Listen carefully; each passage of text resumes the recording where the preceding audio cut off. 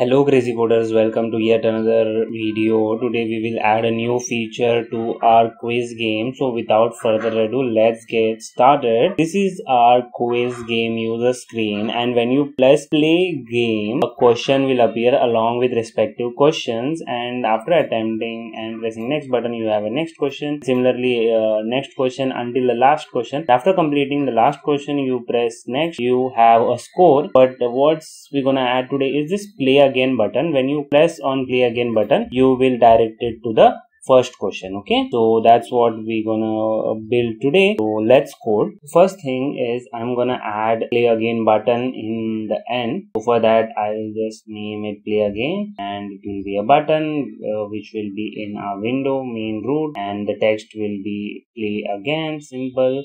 And the command will be start again is a function which I will create and assign the functionality to this button. Okay, and I will for now it plays forget, because since I don't want to show in the beginning, only at the end.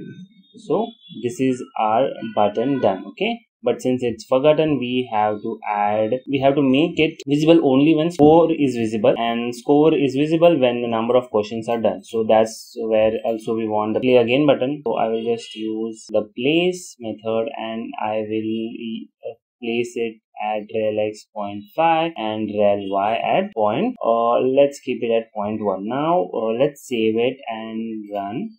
So the same window appears, and when we click on play again, we have the next buttons available, and in the end we have a play again button. We have to add functionality to it, so let's do that. So first thing, I will create a function like start again function, and parameters will be none, but here I will actually reset the score and question number. Since they are global variables, I have to import it as global. I can alter them in my function, and yes, I will make the score 0 and question number to 1, which is the first question.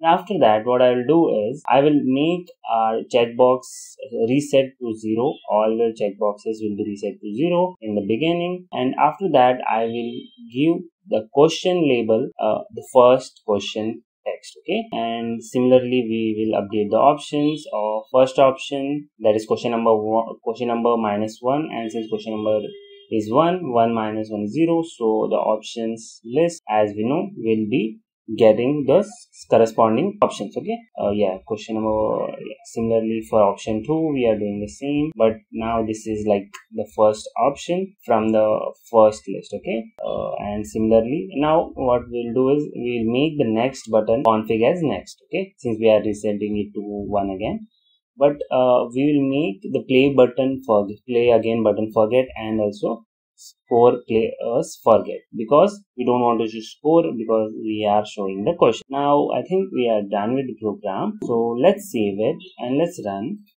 Okay, I have play game, and I'm selecting random questions and answers. Then in the end we have score 1 and play again button, and when I click play again, we have all the things forgotten.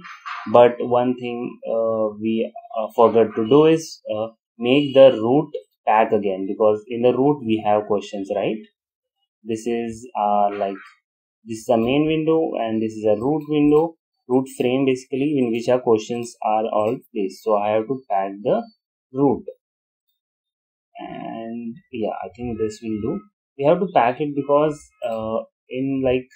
after reaching the last question, we forget the roots, so that all the widgets become invisible, and that's why we are like,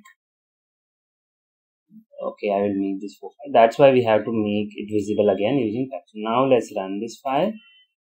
We have play again, and okay, let's get this one right. We have score 0, and we have play again button perfectly because I made it 0.45, and when I play again, we have the question and the corresponding options. Okay, and we can play it again and again. Okay, that was it from this video. Thank you for watching, and we will catch you up in the next video.